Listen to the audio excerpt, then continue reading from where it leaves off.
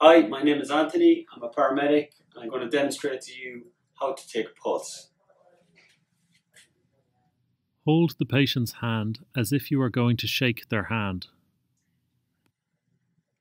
Palpate the radial pulse, which should be on the thumb side of the wrist. The radial pulse is located on the underside of the wrist, on the same side as the thumb, as shown here. To locate it, place 2 or 3 fingers over the area to give yourself the best chance of feeling the pulse.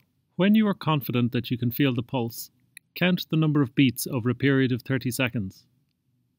Use your watch or a clock to measure the 30 seconds. I counted 32 beats in 30 seconds, so I now multiply my answer by 2, which gives me 64 beats in a minute.